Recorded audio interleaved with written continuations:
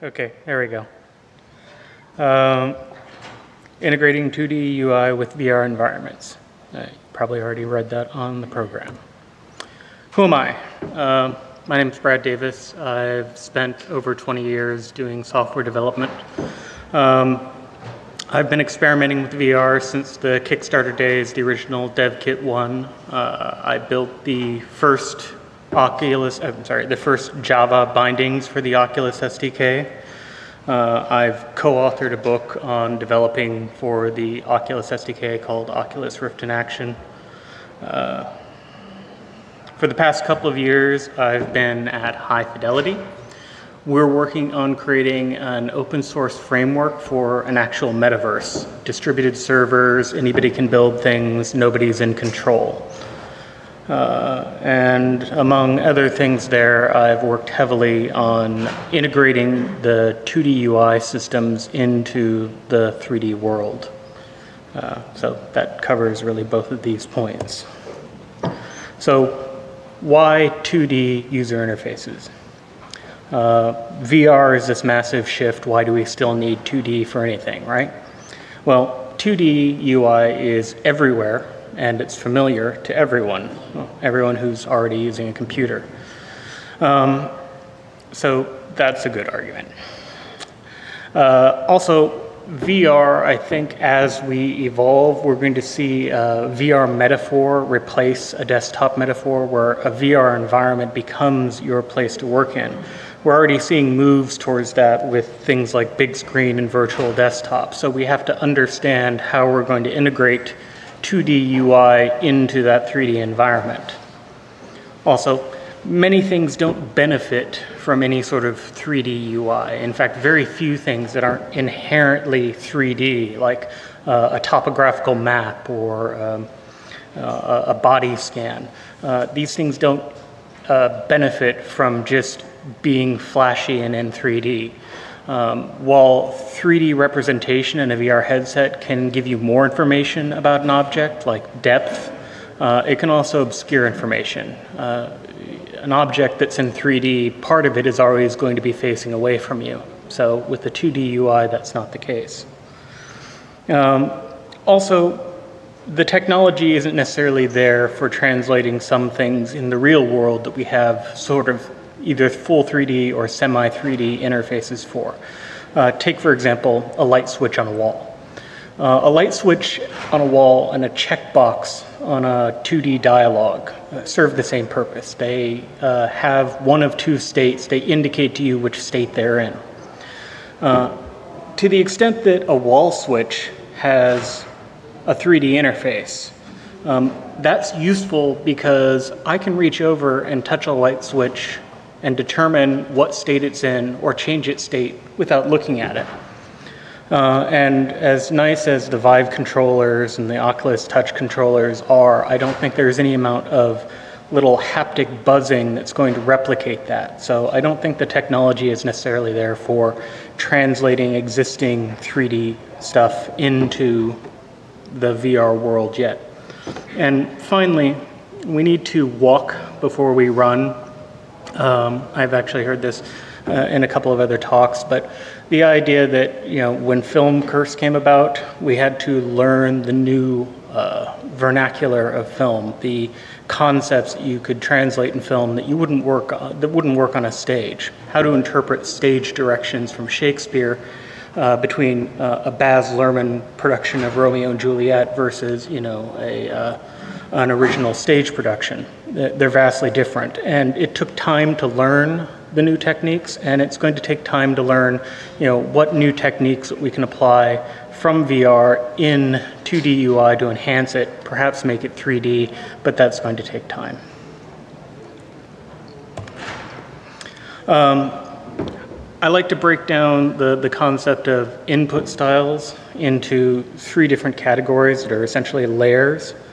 The first kind of style that you have is the console style. And this dates all the way back to the original Nintendo Entertainment System, where you have up, down, left, right, enter, and back.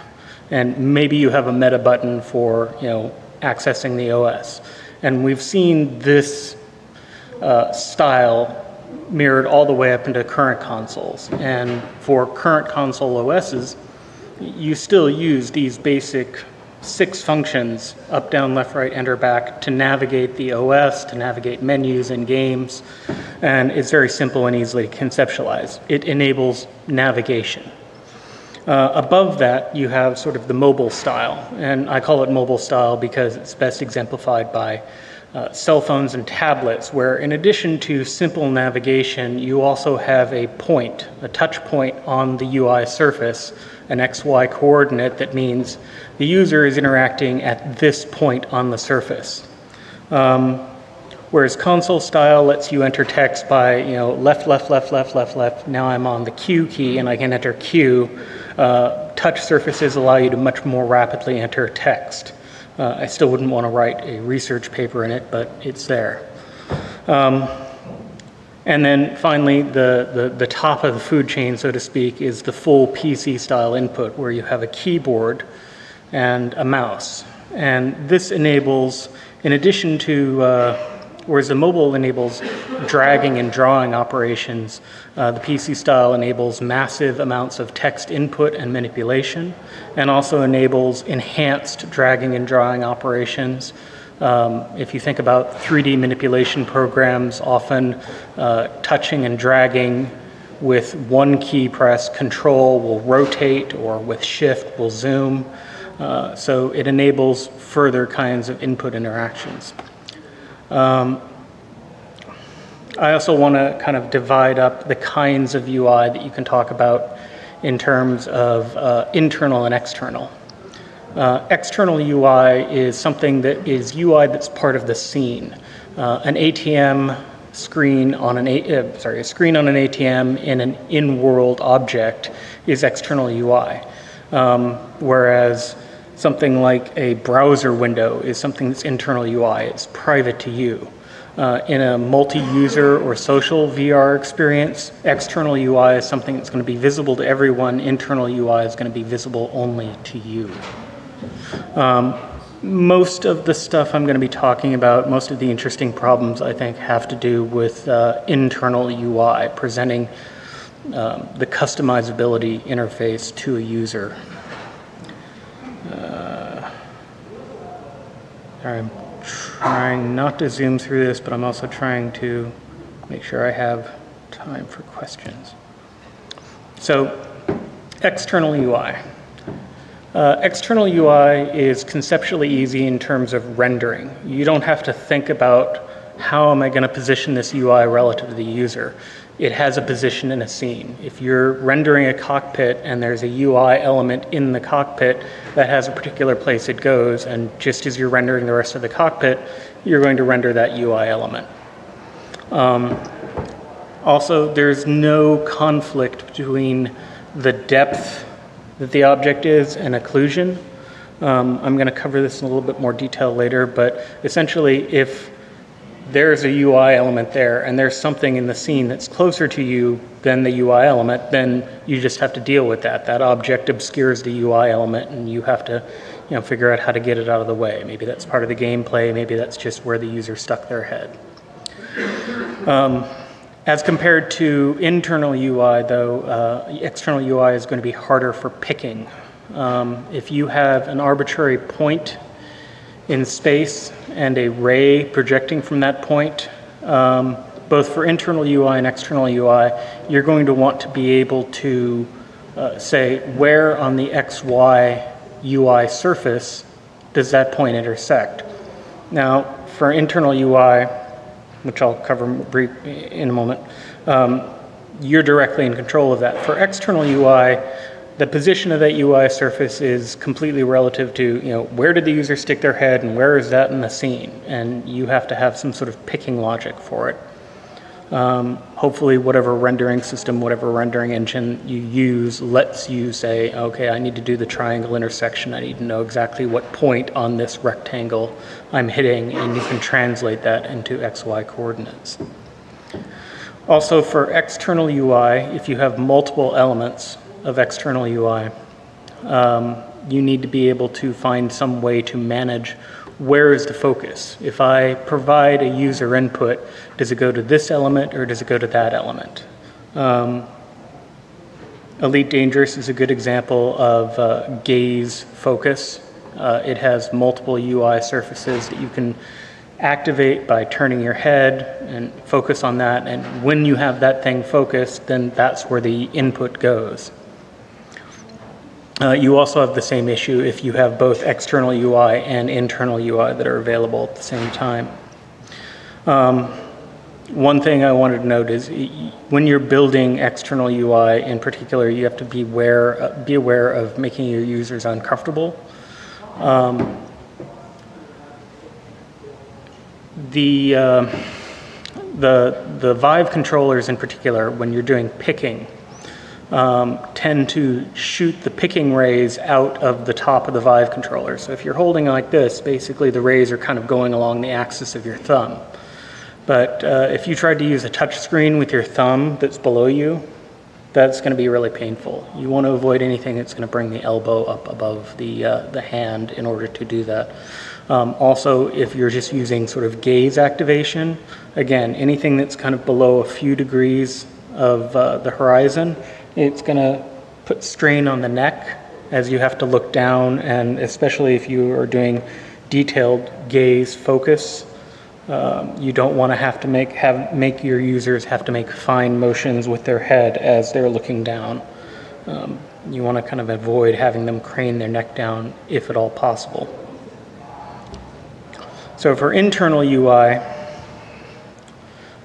you have to decide whether or not, and this may be not your decision, but something that's just dictated by your application or game, is your UI going to be transient or persistent? A transient UI would be, a menu you bring up to say, okay, I want to load this other level, I want to do this other thing. But a persistent UI might be you're in a social VR environment and you want to have a browser window that you can refer to while you're talking with this other person.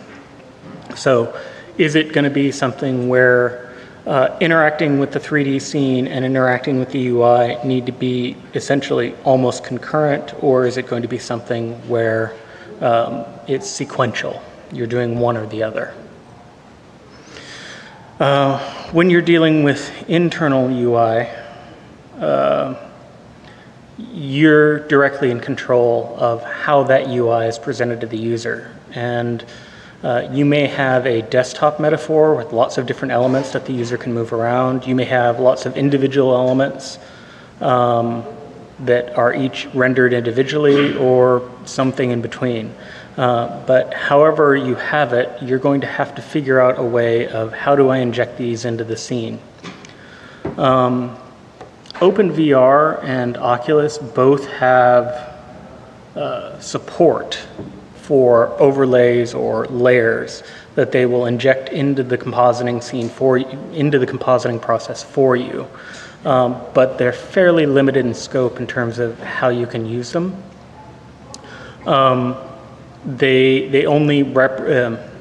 Oculus will only allow you to render to a flat planar surface.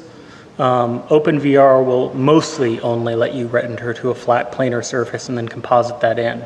It will also let you render one curved surface, but you don't have direct control over the amount of curvature. And most of the feedback I've seen, most of the talks I've seen when they're talking about UI, really recommend that you want to have a curved surface. Sorry, I'm getting off track. When you have these internal UIs that are projected into your scene but are not part of the scene, you have the potential for occlusion or depth disparity, one or the other. Generally, you do not want to render a UI closer to the user than at arm's length. It can become tiresome because the depth cues between accommodation and convergence will disagree, so you want to have the UI large and far away. But when you have a UI that's large and far away, that also means that elements in the scene might be poking through the UI. And you can either have that be a situation where The elements poking through the UI then occlude the UI, limiting its usefulness. Or you can have the UI simply overlay the 3D scene. The problem with the latter is that if you have the UI overlay the 3D scene, then you get different depth cues. If there's an object that's poking out below it, and one of your depth cues is telling you that object should be closer, and your other depth cues are telling you, no, this overlay is closer because it's obscuring the other object, and that can cause some discomfort.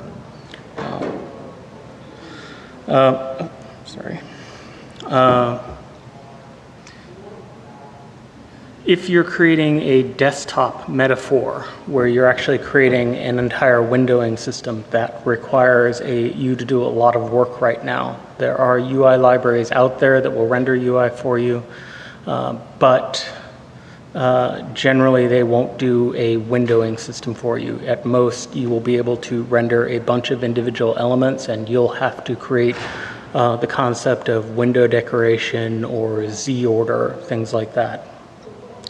And then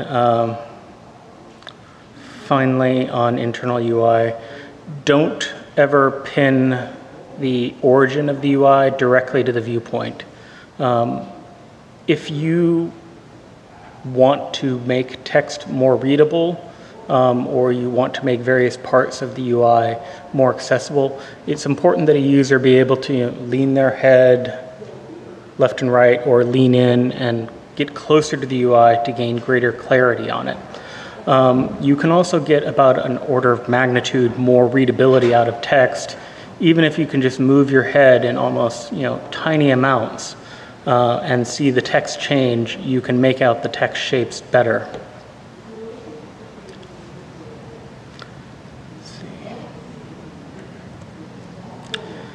So compositing and projection. So when you have internal UI, you need to composite it into your scene, and you need to choose a projection.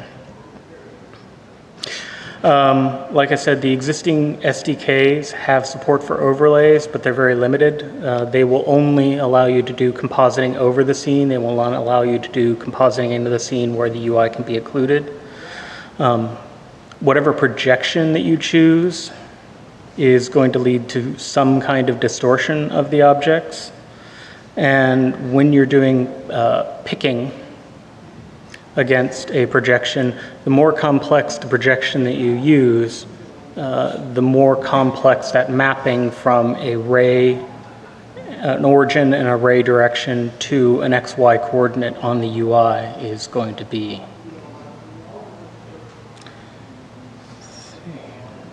OpenVR does help you in that they actually have an API that says, given this ray and direction, what is the XY coordinate on this overlay surface that I'm hitting?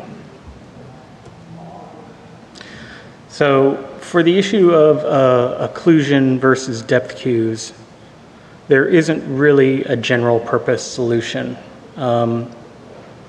If you're using a transient UI, you can optionally fade the 3D environment to a mono environment while you have the UI open, which eliminates any potential for competing depth cues.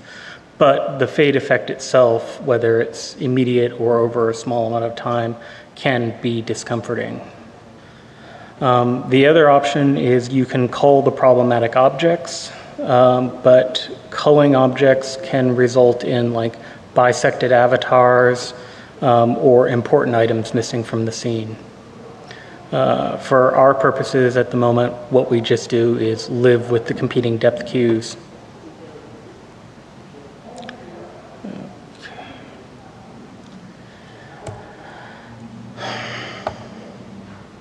So, integration details.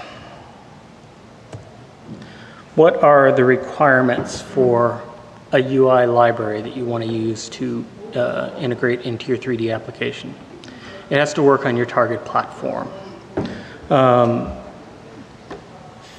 This may seem like a no-brainer, but you have to think about the platforms you're using now and the platforms you're going to be using in the future. if you're eventually thinking, well, we're going to port this to Android, you don't want to have to use something, you don't want to be using something where you're going to have to rip out all of your UI and rewrite it. You have to use something that has capturable output. Ideally, you want a piece of software that will render a UI directly to a GPU surface, a texture, either a Direct3D texture, a Vulkan image, or an OpenGL texture. Less ideally, you could use something that will render to an image in CPU memory and do the transfer every time the UI changes, but that's going to be consuming a scarce resource, namely CPU, GPU transfer, and GPU memory, GPU processing power. And finally, your library has to be able to accept programmatic input. Most UI systems just accept native events from the OS or from whatever framework you're using. You want to be able to tell the UI library that you're using, I don't care where the OS says the mouse is, I don't care what the OS said the keyboard input is, I'm handing it to you because you're going to need to be able to do translation.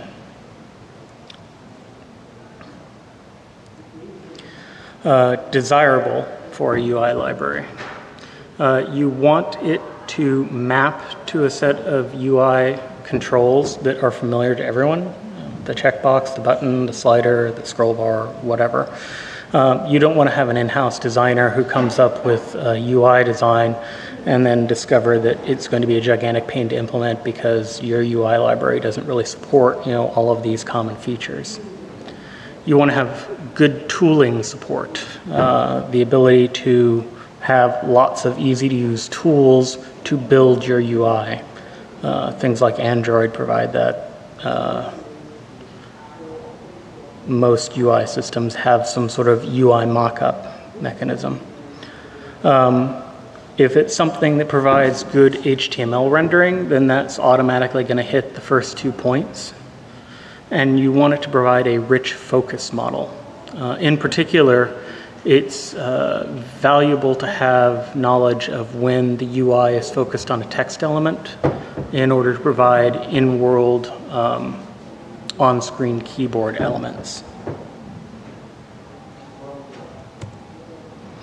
So the UI libraries that I've worked with, I've mostly worked with QML in the past couple of years. That's part of the Qt framework. It hits all of these notes. QML will only render directly to an OpenGL QML is a general purpose library. You can build a native application with it and it will render to the screen. In terms of rendering to an off-screen surface, it only supports OpenGL. Crazy Yeti's GUI and LibRocket are both more special purpose libraries. They're targeted at game makers who want to build some sort of UI for their application. They're a little bit more limited in terms of their features, but they will both render directly to OpenGL and to Direct3D.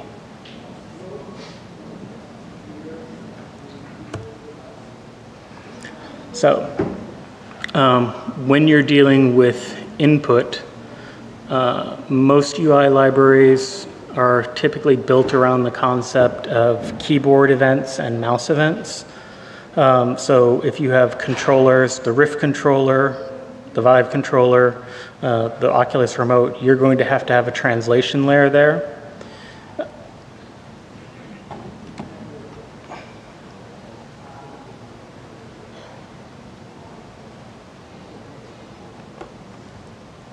Sorry. There we go.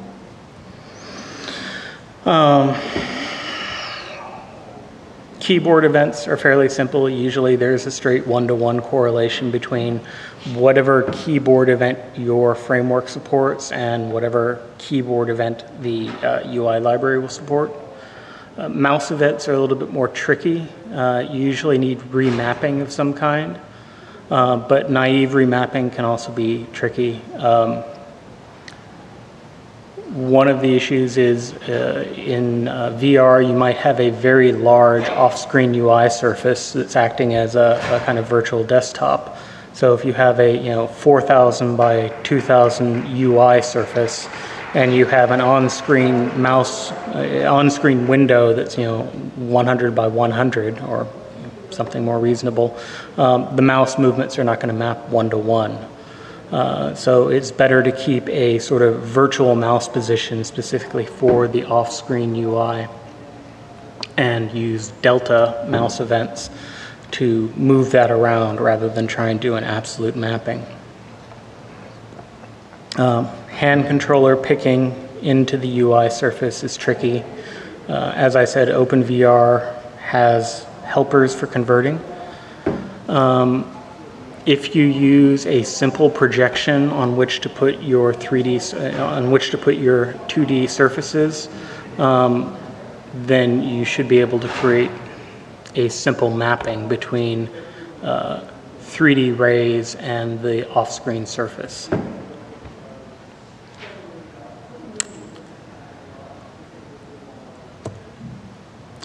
So for output, you've got two levels of rendering. You have one process, you've got one,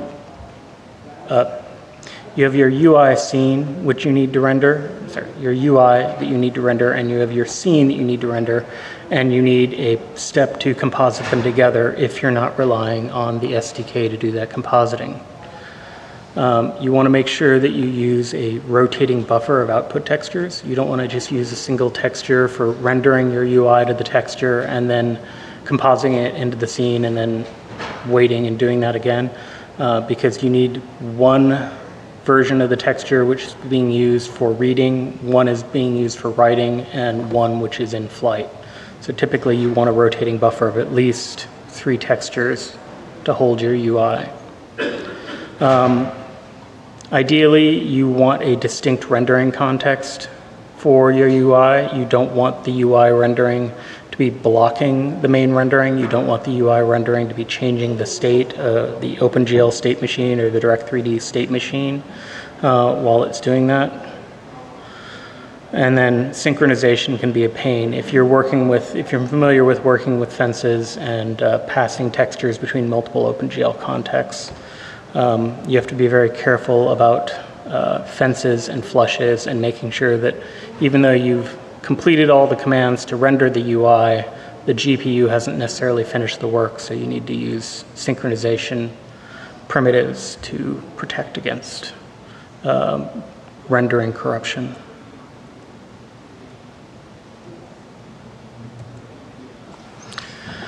So, tips for designing UI for VR.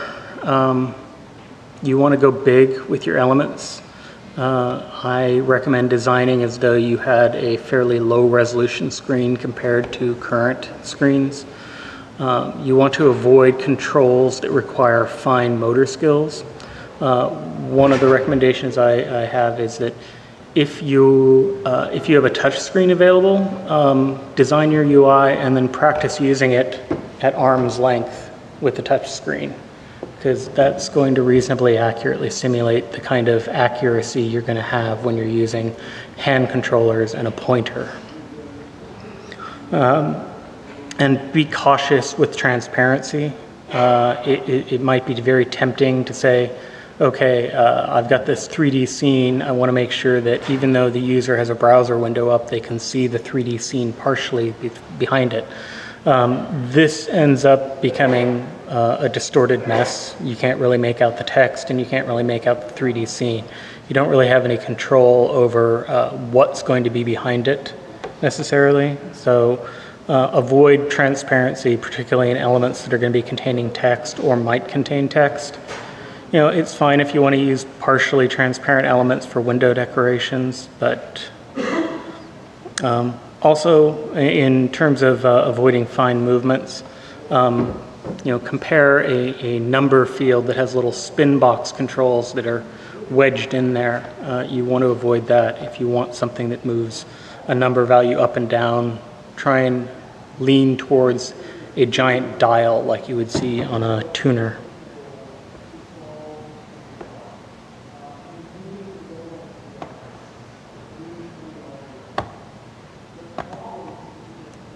Yeah. Okay. Also, more tips. You want to optimize for multiple kinds of inputs. And in particular, you want to look at the inputs that the user is actually using at the moment. I found a number of applications when we first started working with Oculus Touch. It worked with Steam VR applications, but a lot of the Steam VR applications were working from the assumption that you had touch pads, not joysticks for the analog controls, which meant some of the tools were just much harder to use than they needed to be, because they expected you to be able to really finely control the XY coordinate of the joystick in a way that's easy with a touchpad, not easy with the joystick. And also, I can touch type, so if you've got a text field, don't force me to use the on-screen keyboard. Just try and be aware of different people are going to use different inputs, and try and put in the extra effort to customize the functionality of your application for whatever kind of input they're using. And then finally, you want to minimize friction that they encounter when they're switching focus between the UI and the world and vice versa. I don't want to have to, pardon me, I don't want to have to hit a button or jump through a bunch of hoops in order to be able to look at a browser or look at the person I'm talking to. I want to be able to just turn my head. So that's, and that's pretty much it. High Fidelity is hiring. You can contact me on Twitter or email, and with any questions you might have. Also, we do have a little bit of time for questions. So if anybody has anything they wanted to ask, please step up to the mic.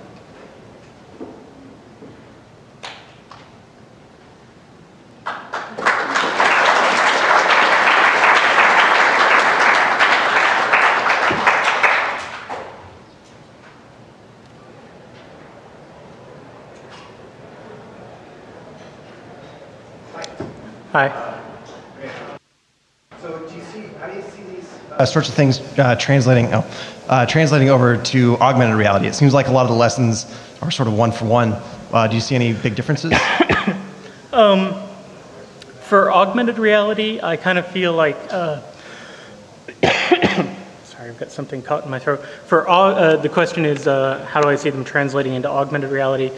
I kind of feel like in augmented reality, you expect to see even more UI elements, but they're going to be sort of somewhere on that spectrum of internal UI to external UI. They're kind of going to be attached to things. That's what you would expect from augmented reality. I see a person walking down the street, and they've got a tag floating off of them with, hey, I'm this person.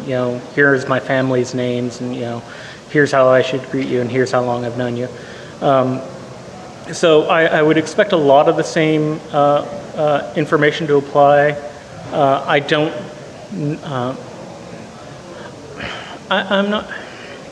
kind of feel like augmented reality is providing rendered information to you, but doesn't necessarily expect you to provide a lot of feedback into it. Certainly, you'll want to have some sort of UI for overlays, and there'll probably be a lot of the same